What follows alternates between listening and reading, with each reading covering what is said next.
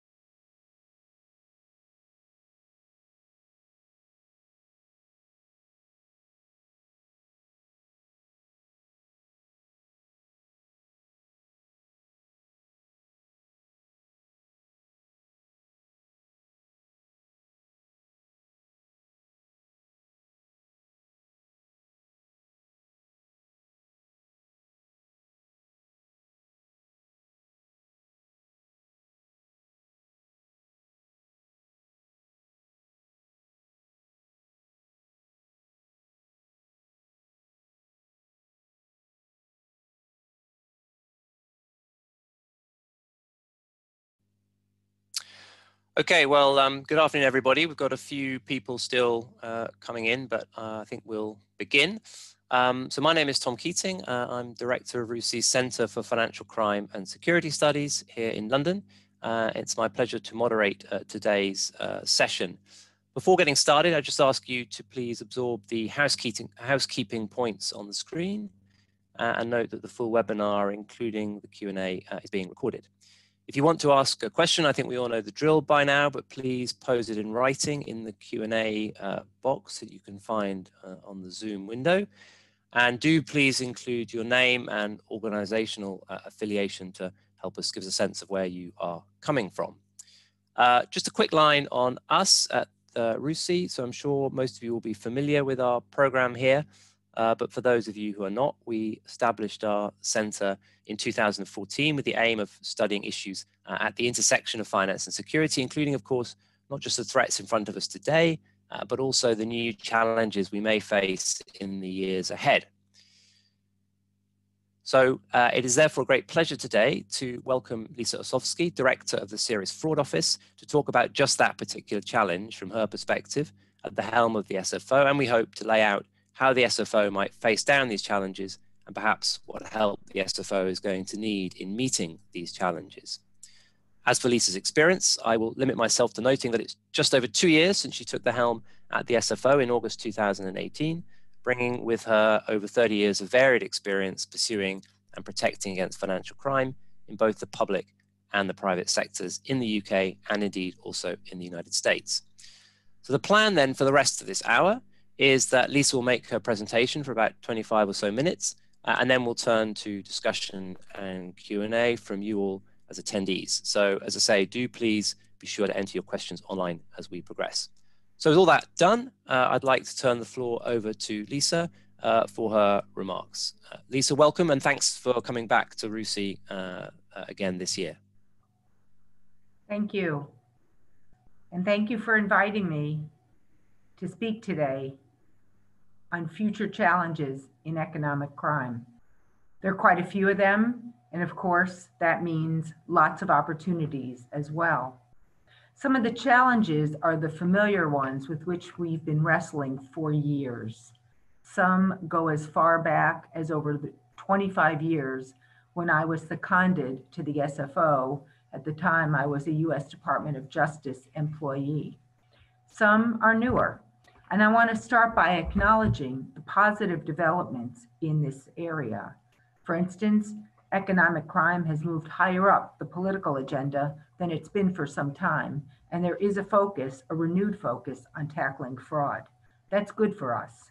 This highlights the importance of strengthening the UK's economic security and prosperity as we respond to the way that criminals of all types exploit both the global pandemic and the changes in our relationships with the EU and the rest of the world. The SFO has a unique role to play in the UK's wider law enforcement and prosecution agenda. Of course, no one's suggesting we can simply prosecute our way out of today's problems, This will require all parts of the justice system to do their part. But bringing strong cases to court and bringing airtight deferred prosecution agreements to a close to ensure good corporate citizenship are key parts of protecting our citizens, our economy, and our national reputation. And in the past year, the SFO has shown how it can do this. For example, with our hand in hand with our friends in France and the United States, landing the largest ever in history deferred prosecution agreement for corruption and bribery. You recall perhaps it was 3.6 billion euro, and that was after strenuous cooperation with the partners I mentioned and the company itself, Airbus. And our part of the agreement covered conduct in 5 jurisdictions and involved concerted engagement with the many impacted countries around the world. This exemplary operation offers a blueprint for the future, the gold standard in tackling global economic crime. And this summer, we convicted 3 defendants over the course of a case that straddled the COVID lockdown like no other. In Unaoil, which involved corruption in oil contracts in Iraq, we completed our case against 3 defendants before the lockdown bit. So all was in, save for the closing statements and the judges summing up. When lockdown sent the entire jury home, jury went home for 3 months and then returned, God bless them, to one of the few COVID safe or first COVID safe courtrooms that we would find. And they rendered guilty verdicts for 2 of the 3 who had gone to trial. One had already pled guilty, and actually he's being sentenced as we speak now, but the other 2 received sentences of 5 and 3 years. Moving on from the recent examples, Airbus and Unaoil, I want to focus on some broader topics with you today. First, how can our government as a whole combat economic crime more effectively? And what's the SFO's role in ensuring law enforcement success? We all know, those of us who study in this area, that one of the key challenges in economic and financial crime is that it covers a very broad spectrum which encompasses multiple types of threats. Our collective response has to be coherent and strategic, but at the same time, we've got to take into account the very different harms that are caused and that are thought of in this area and talked about in this area, each of which demand a specialist response. So what works for volume fraud won't necessarily work for the kinds of complex frauds we face at the SFO. Now, looking back over the past couple of years, there's already been quite a good bit done to recognize these differences. For example, the National Economic Crime Center was stood up just about 2 years ago today, and it's brought together domestic law enforcement partners, the private sector, and government to share intelligence and inform operational activity that combats economic crime. And I'm proud of the SFO's contribution to the NEC.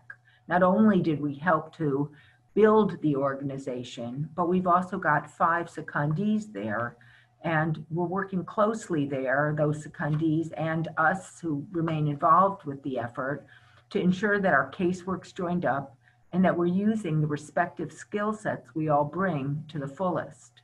The secondees represent our ongoing commitment to the NEC and a firm belief that it's only through joint law enforcement effort and joined up effort that we'll make a dent in economic crime. The NEC recently launched a national law enforcement campaign known as Otello, which initially targeted crimes like romance, investment, and payment diversion frauds. The goal, raising awareness and encouraging more reporting, which in turn should yield more successful outcomes and prevent future offending. Now, more recently, the NEC's adapted Otello to address COVID-19 fraud, bringing together over 30 public and private sector partners to understand the nature of the threat and to disrupt the very sorts of criminals who are selling fake testing kits and fake PPE to poor and desperate people. In July 2019, the government published a refreshed economic crime plan, which recognized that economic crime is a significant threat to the security and prosperity of our nation, and that it impacts all areas of society. The individuals who I alluded to earlier buying some of the fake kit, businesses and governments as well.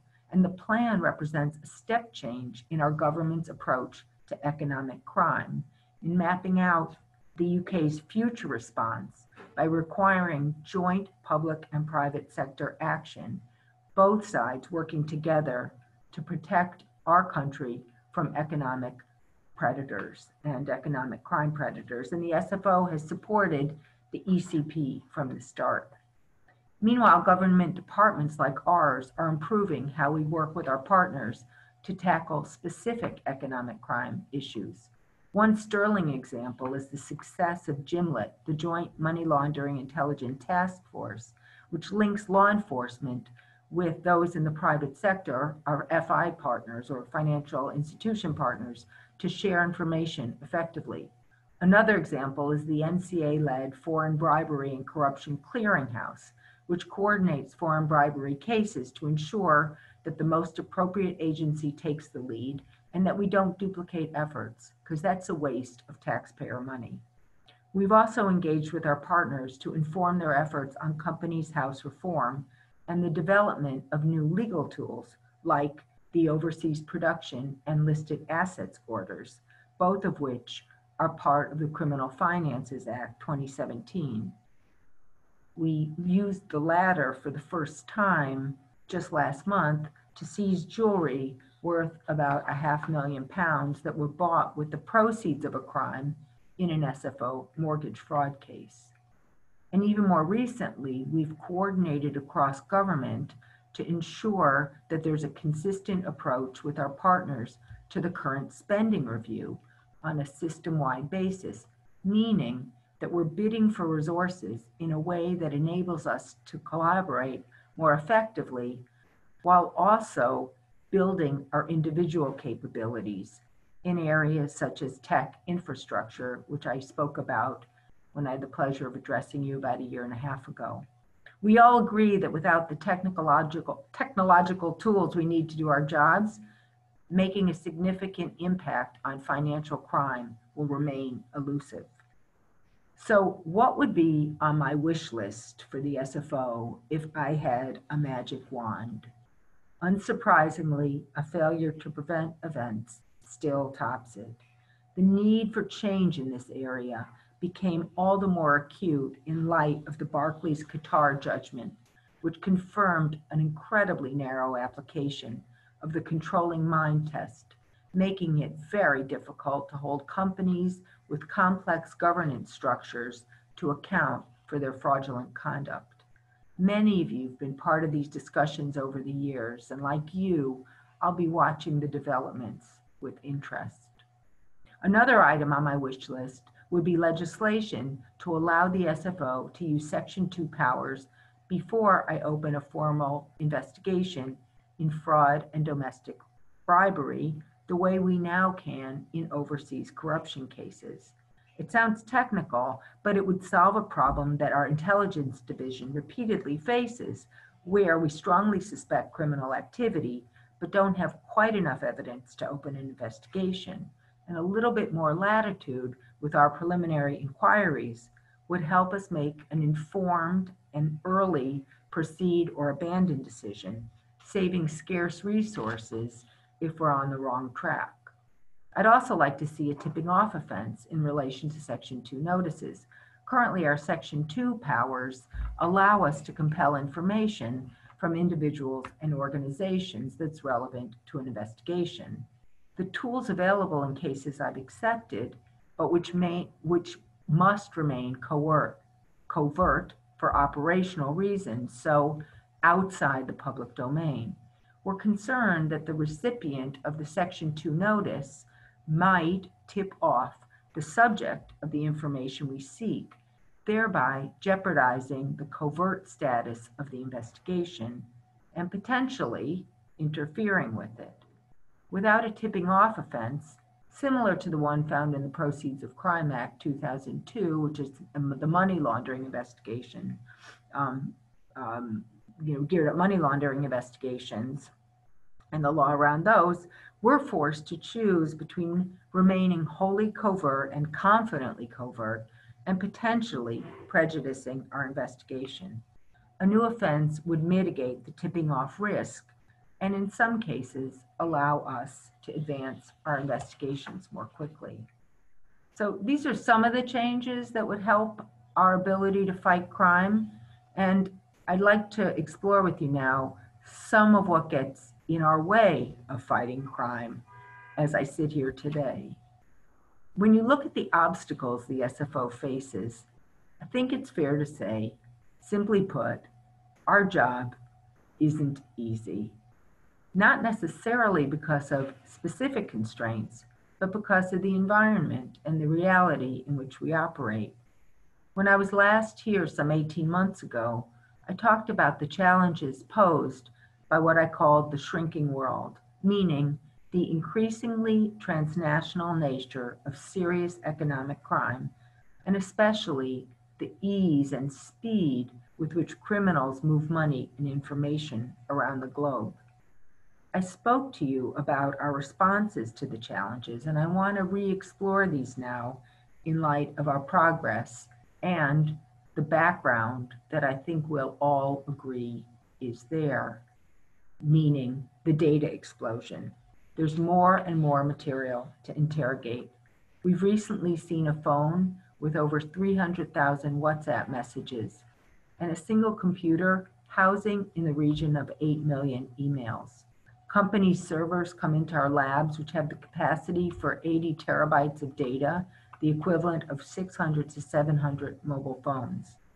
The SFO, like many others in law enforcement, must transform its IT infrastructure to keep pace with the changing technical nature of criminality. And we've got to be better equipped to manage the exponential growth in digital evidence. Investment in digital tools and in the digital skills of our staff is just as important as having crack forensic investigators and prosecutors. We're prioritizing our budget toward this investment, but it'll take some time to deliver on fully. I think it's no surprise that I'd point out the fact that many of the companies we investigate are influential and very well resourced.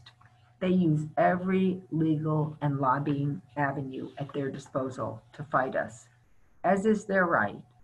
We have the capability in terms of our staff and their skills, but the capacity of our organization to fight on competing fronts requires constant prioritization.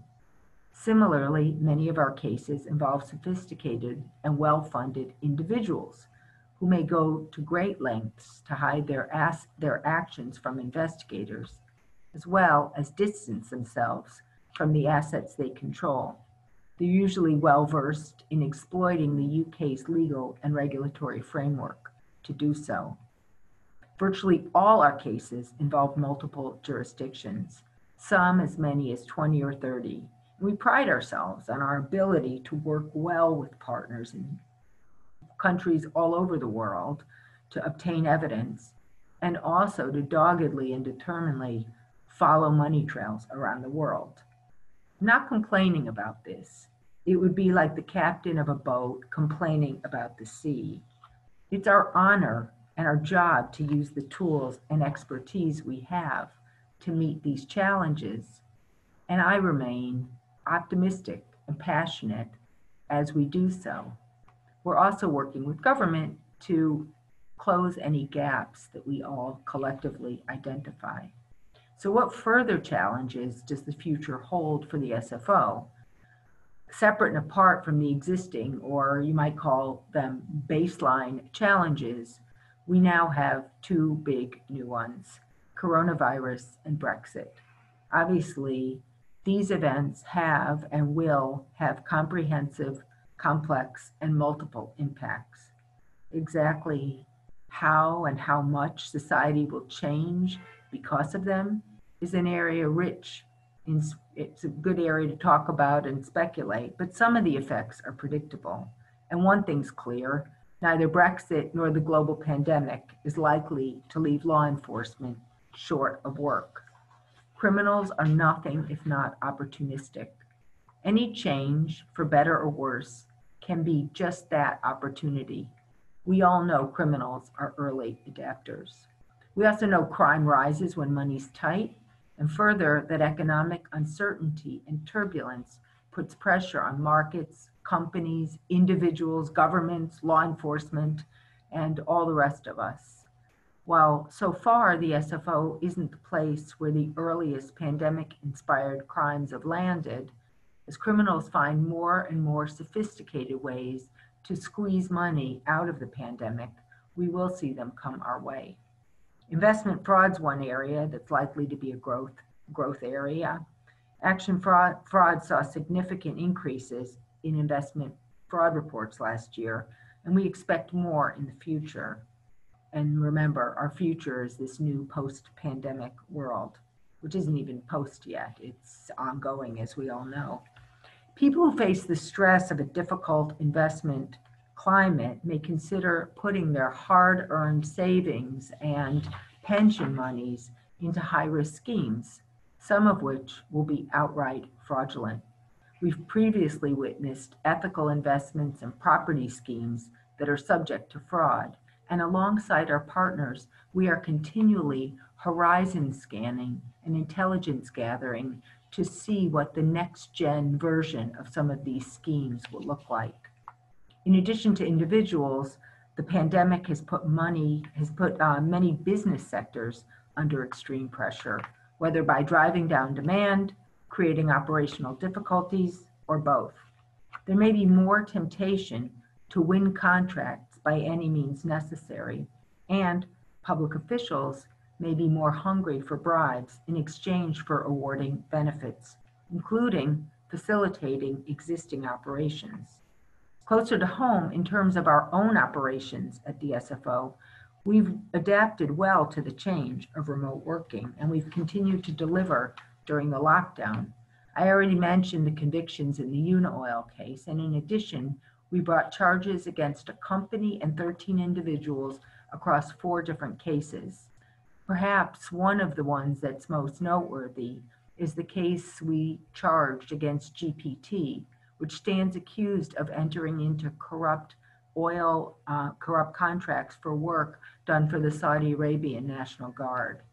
As the case is currently pending in the criminal justice system, I'm very limited as to what I can say about that, but the charges are there and we brought them during this time.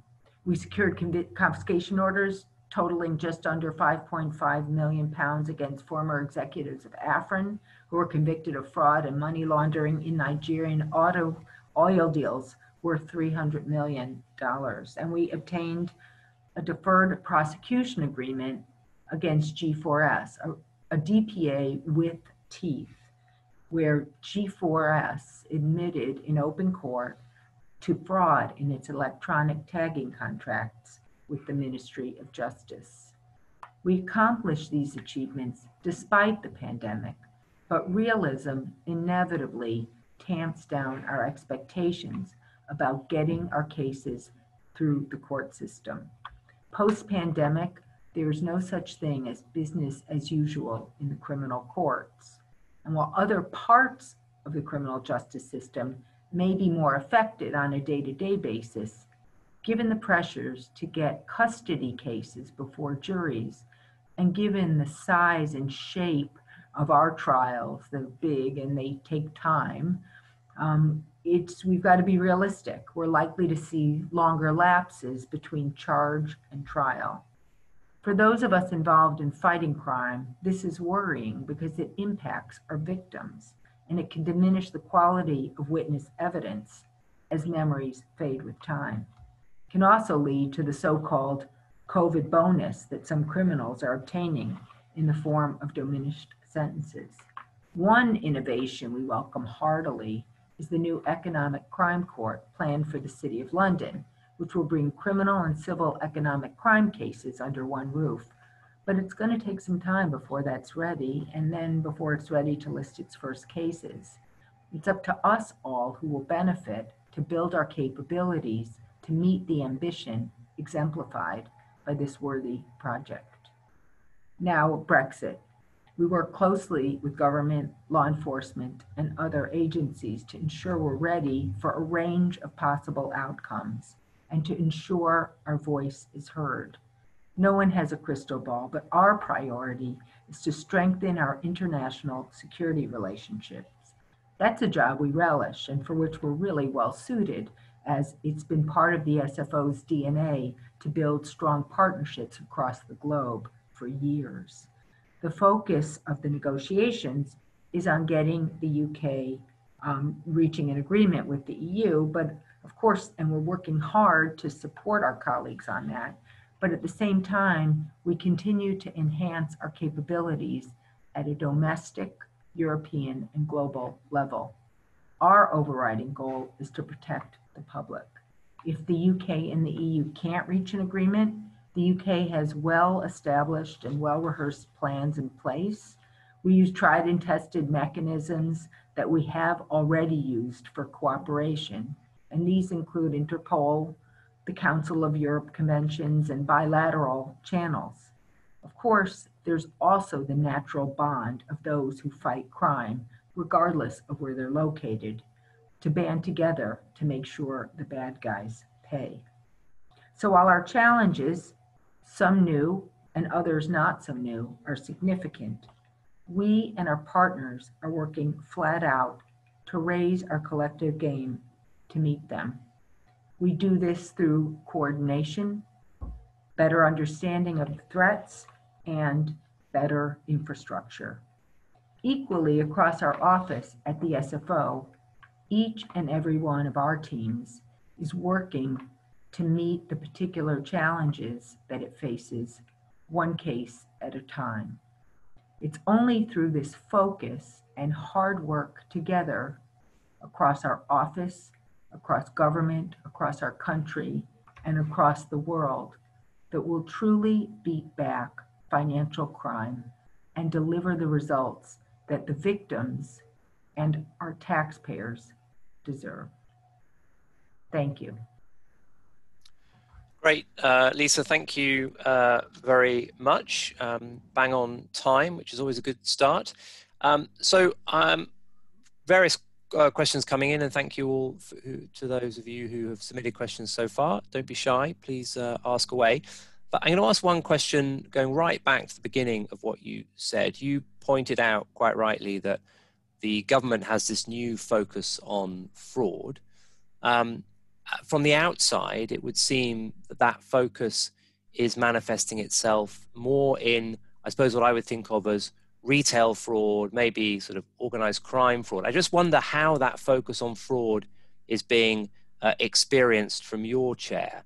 What difference are you feeling as a result of this new focus on fraud? Well, I think the basic highlight is that ministers are talking about it. People are talking about it. It's not just yesterday's news.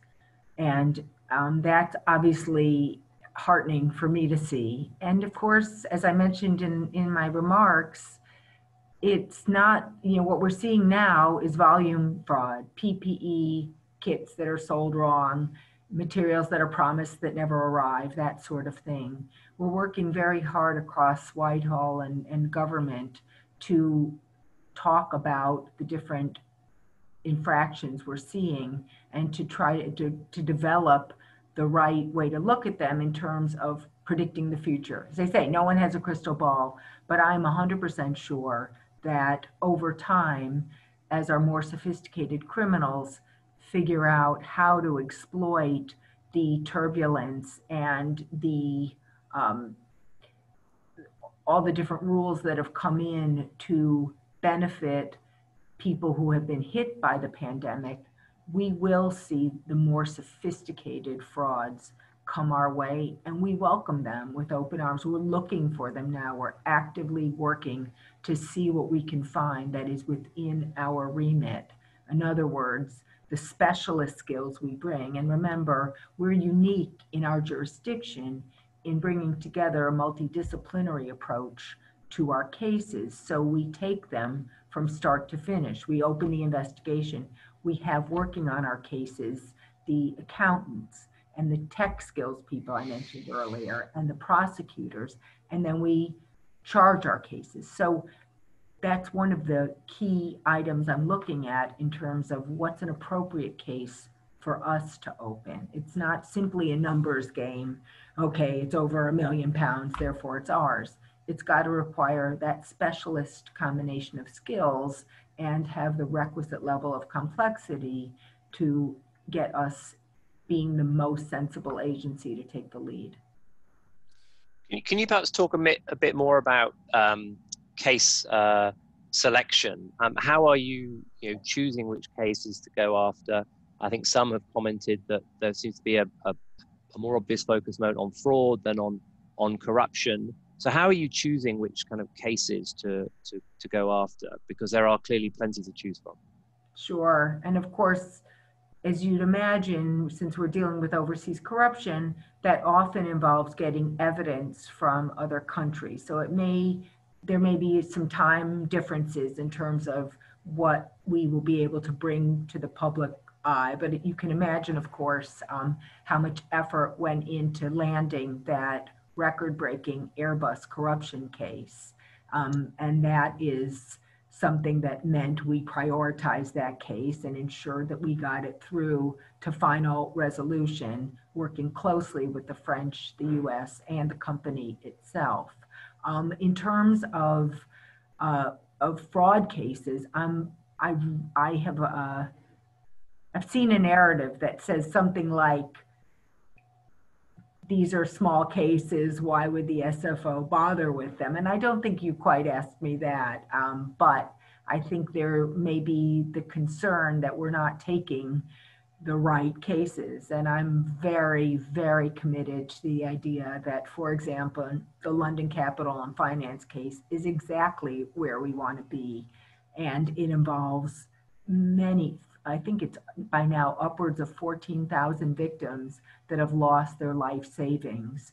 That collectively, we're talking many, many, many millions of pounds, and a real stab to our reputation, our national reputation, to offer safe markets and a safe place to do business. So that is exactly where I think the SFO ought to be. I grew up in Chicago where corruption was a part of doing business. And I think there's not a single prosecutor I know who doesn't relish a viable corruption case. But there's a range of cases, and we've got a split. Different cases come to our attention. We're able to develop different cases at different rates. And I think what you're going to see over time is a whole range of cases. We have a fairly small remit, really. We're talking about fraud and corruption. Those are the areas in which we bring our cases. So today, it may be more fraud cases, which I think are valid, and I am very, very proud of the work we've done, especially the work we've done to make sure our victims are getting what they deserve in terms of justice in those kinds of cases. But of course, remember, I mentioned the case we charged, GPT, involved, that was one of our COVID charging cases, where we've got corruption with the Saudi Arabian National Guard. That's a corruption case. So I think it's, you'll see a range, G4S, the DPA with real teeth, ensuring good economic involvement in our country going forward by having a very strong compliance and audit structure within that company. That's a fraud case. And, we're proud of those too. So I think you're going to see a mix of both and not a preference for one or another. Okay. One of the things that you've talked about today and you've talked about previously is the role of DPAs. And I just wonder if you could explain how you approach almost the psychology of DPAs. Is it appropriate to give DPAs to companies that haven't self-reported? Clearly, we want companies to give early cooperation in these investigations and so on. So how do you think about the psychology, and do we need to make sure there's a bright line that companies understand? That is, if you cooperate, then maybe you have a DPA. If you don't, then, well, we throw the book at you. Well, I think there are a lot of rules already and guidance around this, but I have been very, very keen since I got to the SFO to increase our transparency. So you'll see, for example, we have guidance out there as what constitutes cooperation. And so we want to give companies out there an understanding of how we think about that.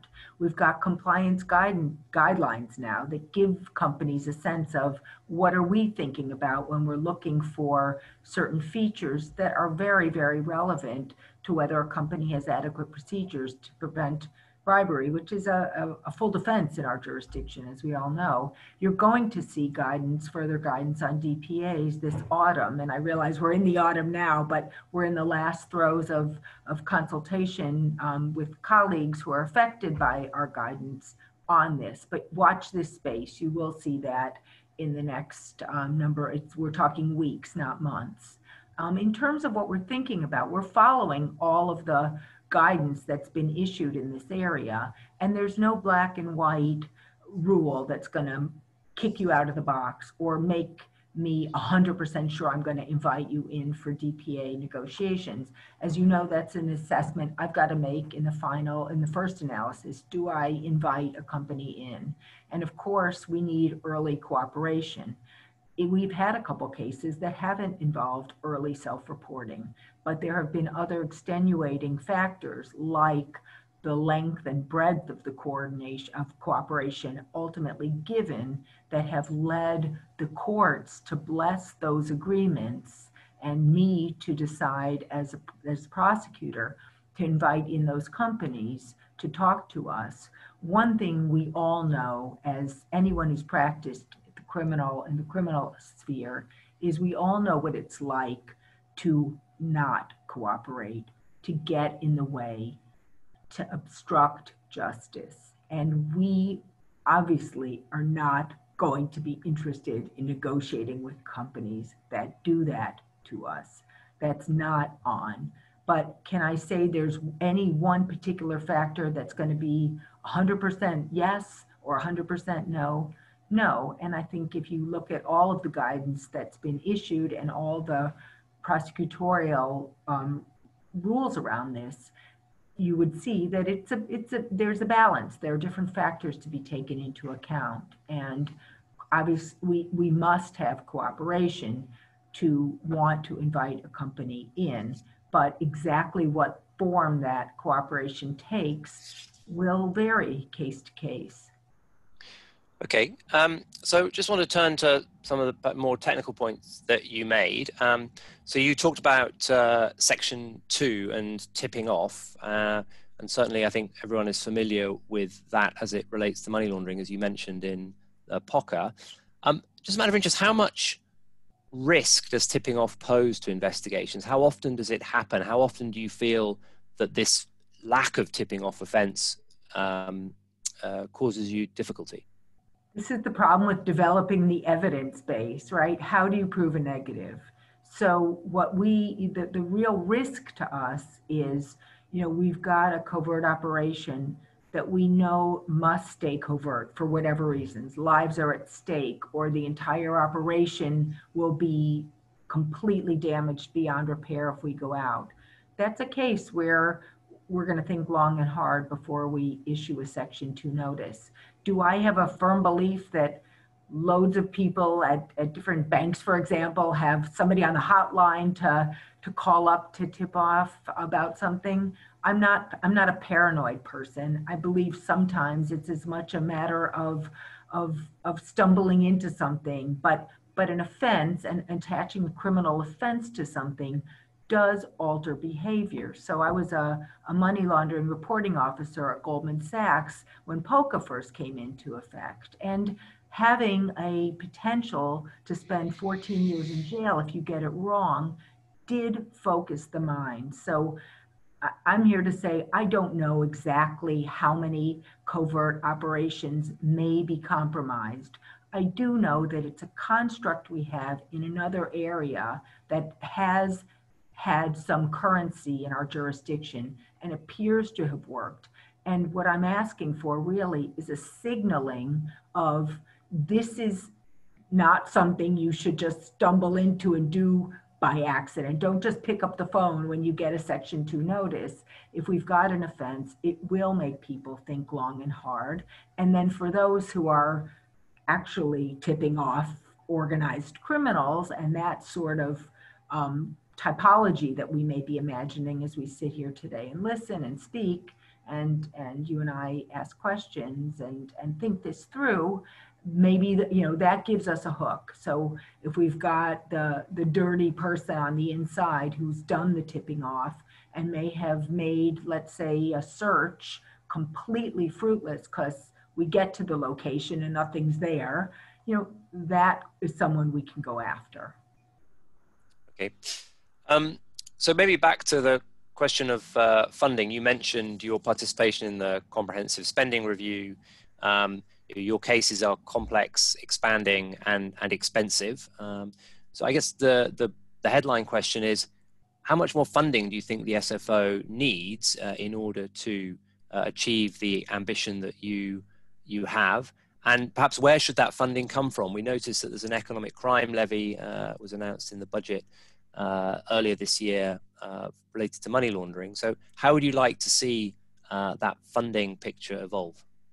Well, first of all, to the degree you think we're expensive, just think about what we've added to the bottom line. I mean, Airbus brought just under €1 billion to the Treasury. We don't take a penny of that.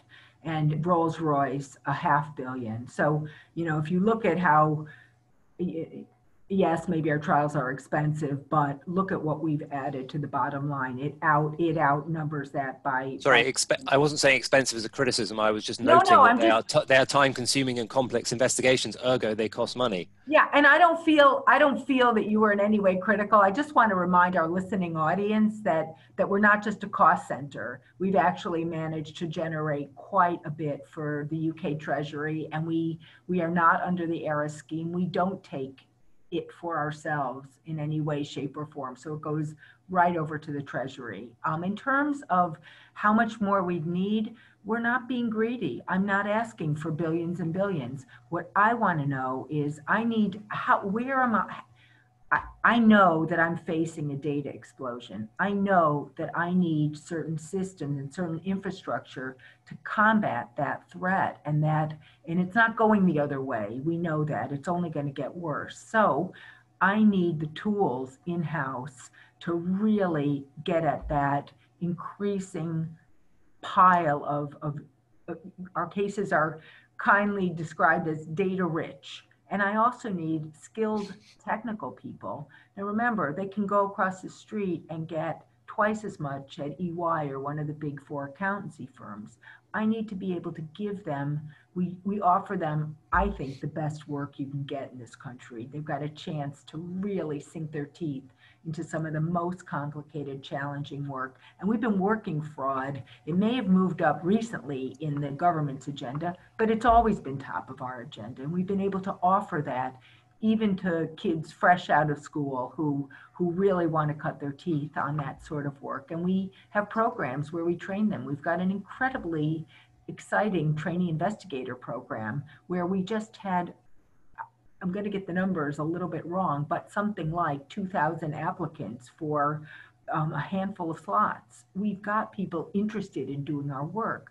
My job is to make sure we give them the skills they need. We train them in the areas where we need the work done, and that then we retain them. And that's the bigger challenge, I think, if we don't get the technology orientated support we need to make sure that our incoming and current investigators are up on the technical side and then want to make a home with us for a good long time beyond being trained. And so we're going to need funds that are earmarked to supporting the enhancements of those sorts of skills and to having all the tools, the actual infrastructure we need to do that. So just to... It's not billions. It's I'm quite confident that we've got a healthy budget. We've been able to work well within our budget. It sure didn't stop us from getting that €1 billion DPA with Airbus. So we've been able to do our jobs quite effectively. It didn't help us, didn't hurt us, convicting oil defendants and getting GPT charged. So I'm not here to just bellyache and say, I need money. I'm not here with a begging bowl, but I guess I'm here to say that we as a government need to think about what does law enforcement need to really deal with today's world where our criminals have access to unbelievable technology. We need to be able to keep up. It's not going back. We can't unring the bell.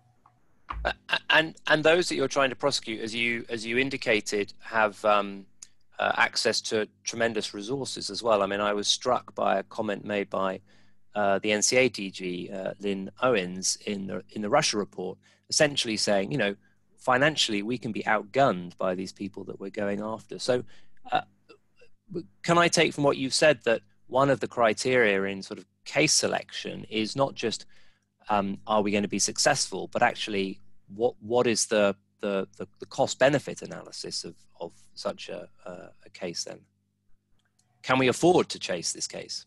To be honest, I am very mindful of the public purse, but it has never featured in whether I open an investigation. If we've got a worthy target, there is no way I'd admit defeat at the outset by saying, oh no, they're too big and bad for us. We can't possibly touch that. In fact, most prosecutors, it gets their blood going. That's who we want to prosecute. We want to make sure we're getting the people who are in the best, who've already made out like bandits, we suspect, and who are in a position to continue to wreak harm and misery on our world. And those are the very people we want to take on. So I don't feel we're outgunned. I just feel we need some basic tools to do our jobs effectively. Okay, so it's a kind of couple of questions turning more to the private sector engagement. So you mentioned investment scams, COVID-related investment scams and the like. Obviously, many of those are promoted via social media channels. So I guess it would be interesting to get a sense from you as to what more do you expect the private sector to do to help you with your job? So a specific example there, and kind of just more broadly, what more would you want to see from the private sector? Well, I think one of the things we want to see is we're horizon scanning. I want the private sector to be horizon scanning too. Where are their weaknesses? Where are their vulnerabilities? What aspects of their technology, their infrastructure, their people have been compromised or have been seen to be vulnerable over this? So they need to get their houses in order the way we are looking to make sure that we are meeting the threats we're seeing. How are they taking that information? Are they taking it in a way where it's designed to develop solid MI, good management information, to allow the board to make critical decisions? And some of those may be expensive.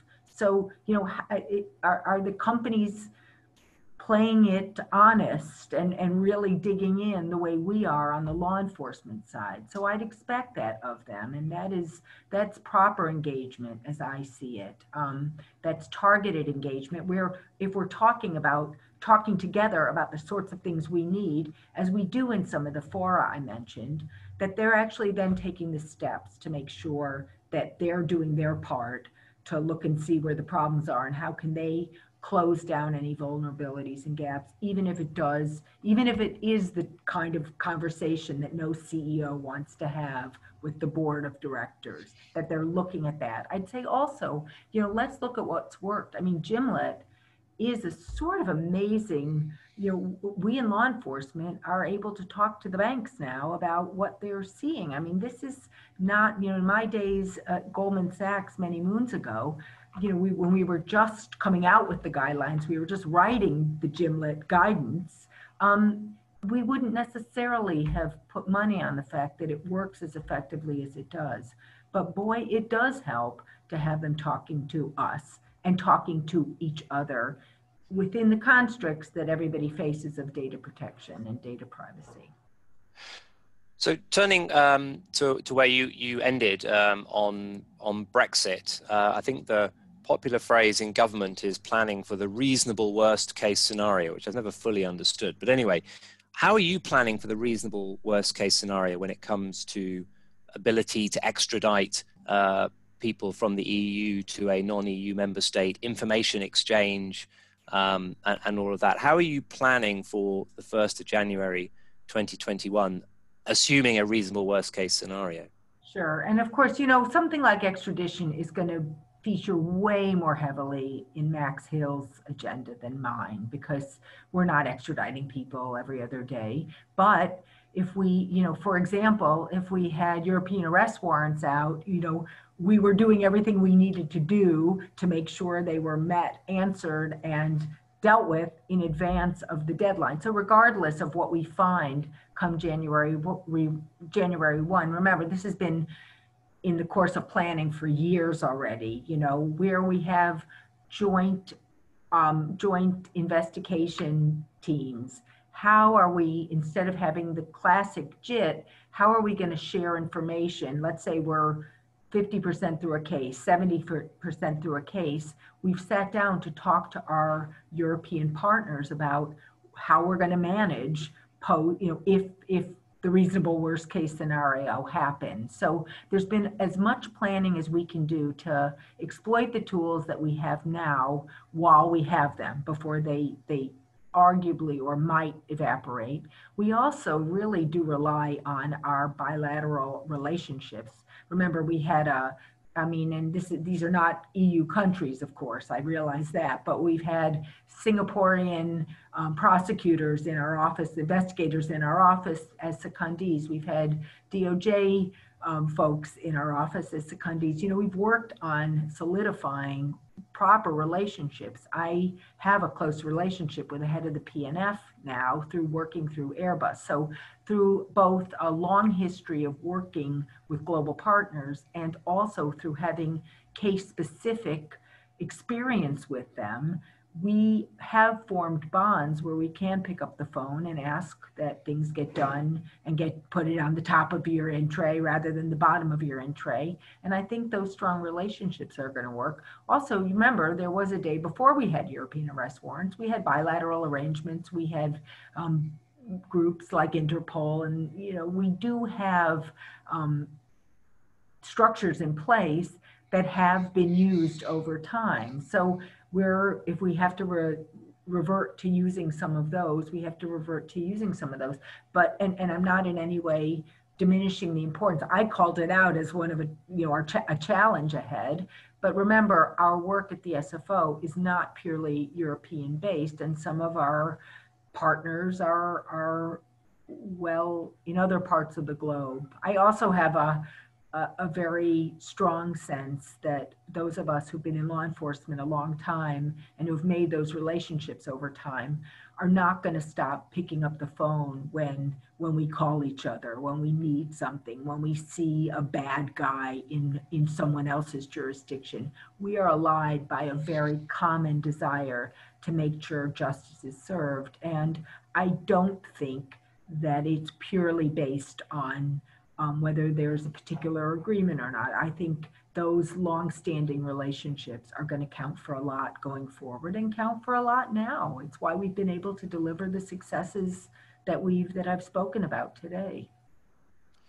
Okay, there's a question about whistleblowers, which obviously play an important part in this kind of area.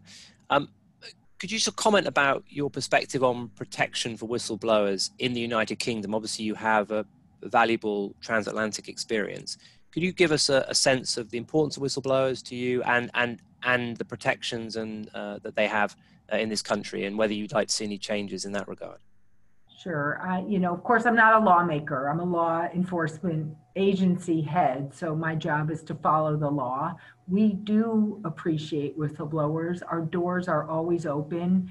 We do have self-reports where people come forward, and I make a special plea to my compliance officer colleagues who are often very, very troubled by seeing something that's not quite right in their organization. we understand that you're in a difficult spot, and we do want to hear from you, and we'd like to hear what you have to say.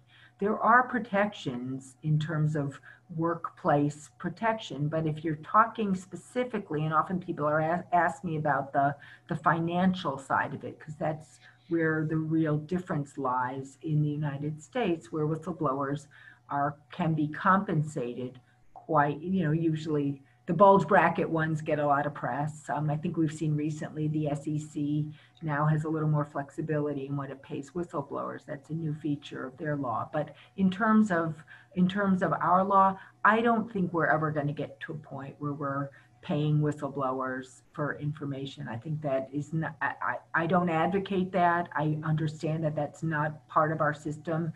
Frankly, we've had people come forward.